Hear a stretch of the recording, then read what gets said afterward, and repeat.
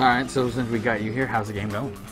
Game's amazing. Yeah, I mean, it does look really awesome. it's insane. You know, of course, gone through the game myself, not only as a player, but gone through the fighting game.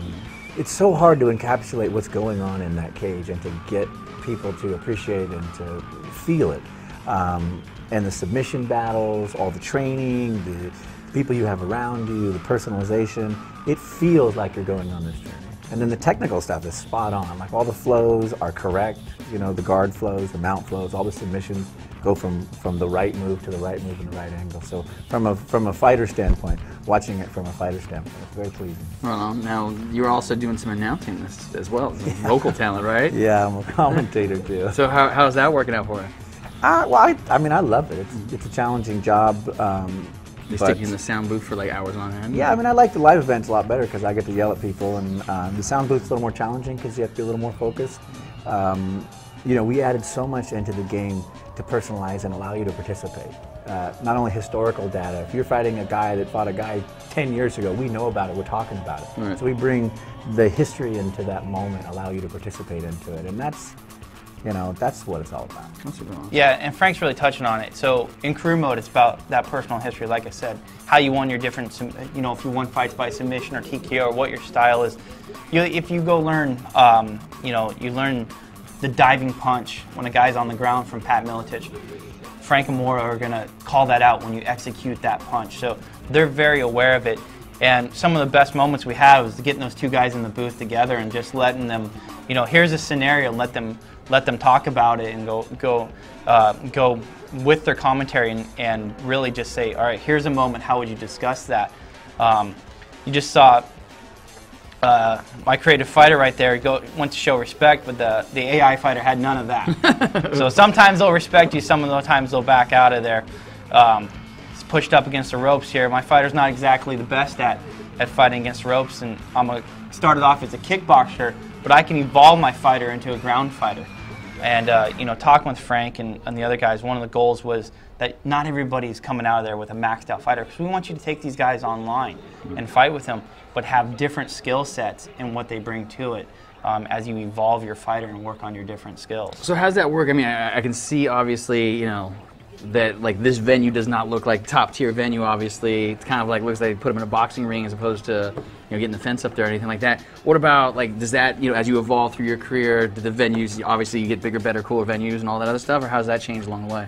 Yeah, you go just like a young fighter. You start in a small auditorium with no ring entrance, no fluff. You get out there and you do your business. As you grow as an athlete, talent, fighter, your venue grows, and then our Premier League is Strikeforce. You can end up there fighting for the champion. Right on. All right, so this is one of the early fights, right? Yeah, so this is actually the middle league. This is United Fighters League. This is one of our English leagues, and it's got unified rules, which is, you know, 3 rounds of 5 minutes. Elbow strikes on the ground are allowed, but no knees or kicks to the head on the ground. And so you're going to have these different things.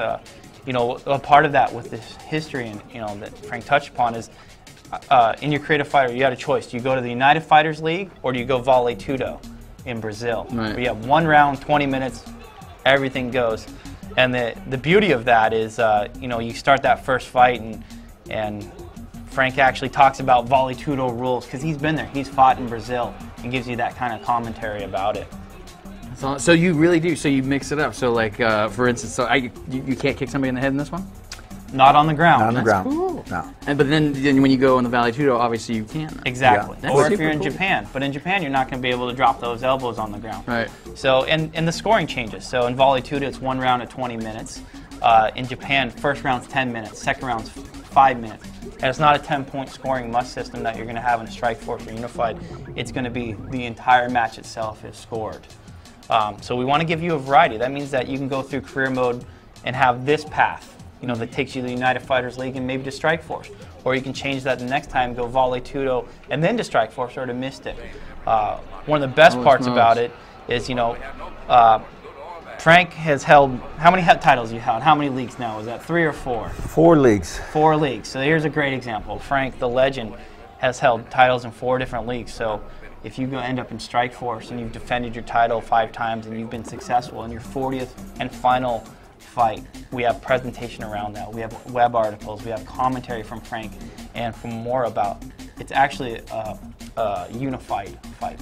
So you go fight the title holder of the other top league. If I'm in Strikeforce, I go fight the top fighter in the Mystic League, which is Japan. I'm very excited about how we're ending your career. That's super awesome.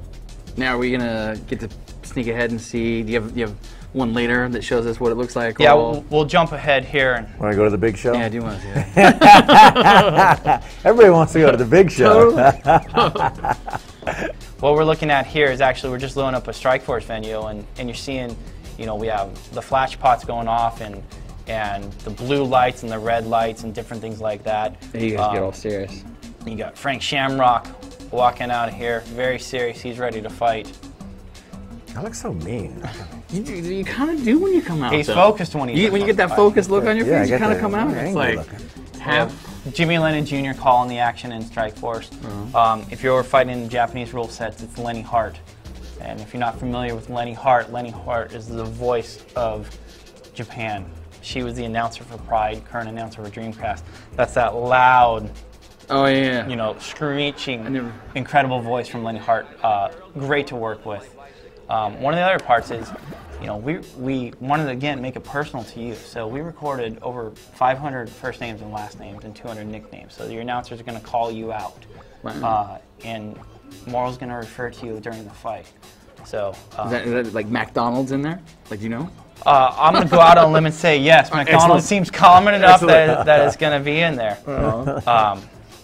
And you know, you asked about gameplay, and really, it's been bringing in the fighters and Big John McCarthy and all these guys that have been around the fight game for so long, and making sure that we're doing things that are authentic, whether it's grappling, striking, moving, you know, striking and punching. And one of the keys from the get-go we said was, you know, if you lose in our game, we want you to know why you lost. Right. No random numbers. So if I'm winding up for that ultimate left hook, and he throws a spinning back fist and pops me right on that chin, and I go rigid with the knockout, that's because I deserved it. I was going for the home run, he was going for the home run, and he hit me. And just like the submission battles, you know, it's not a button mash, it's not a panic, it's actually a skill based off of my stamina and my attributes, and then my thumb skills. We want you to know why you lost. Look at these guys are just banging. They're standing up. Shamrock. It's not good. It's not good. No. It's not Can good. he survive? Let me commentate. Frank's getting his butt kicked here. He needs to get up and do something different. He's got the heart of a champion, though. Okay, that's looking better. Frank, we told you not to just stand there and bang with Scott Smith. You got to go old Frank Shamrock here. All right. I'm going to wrap it up here because I know I would keep you guys here all night if I could. We've seen a lot already, and it is gorgeous. Oh, this is towards the end of the fight. Yeah, we need to stop. Come on, Frank. Just trying to get it out. Cut away. I like his style here. But seriously, Jason, Frank, when is the game coming out? How far away from me getting our hands on this thing? October 19th is when it's coming out. We're very excited about that. Look for great online matches immediately. We have online modes they're designed from everybody, from quick matches where you can win belts, to fight cards where up to 8 people can get together and fight in 4 different fights, and then 2 other people can even watch. So everybody has headsets. It's a 10-man experience, so you can, you know, create your own fight card and have an incredible time. And then, I'm sorry, explain that one more time. How many people online? So you can set up a fight card with you, and 7 of your other friends can have up to 4 matches. So we can do like basically our own tournament online. That's right. And then awesome. 2 other friends can get on their headsets, and you can say, you 2 guys be commentary for this fight, or everybody can hear themselves talking. And we know that mode's very exciting because, you know, it's you and your friends hanging out, and whether you want to comment on the fight or not, while you're focused fighting, your other friends can make comments about it. And so literally the people who are not fighting get to watch the fights. That's right. Awesome. All right. Well, cool. Awesome to hear you guys are bringing new cool things to the space. Super appreciate meeting you, sir. It was awesome to have you here. Thanks for having us, Jason. Thanks for having us. Totally. We appreciate it. It was really awesome. So the game is EA Sports MMA, and it is coming October 19th. October.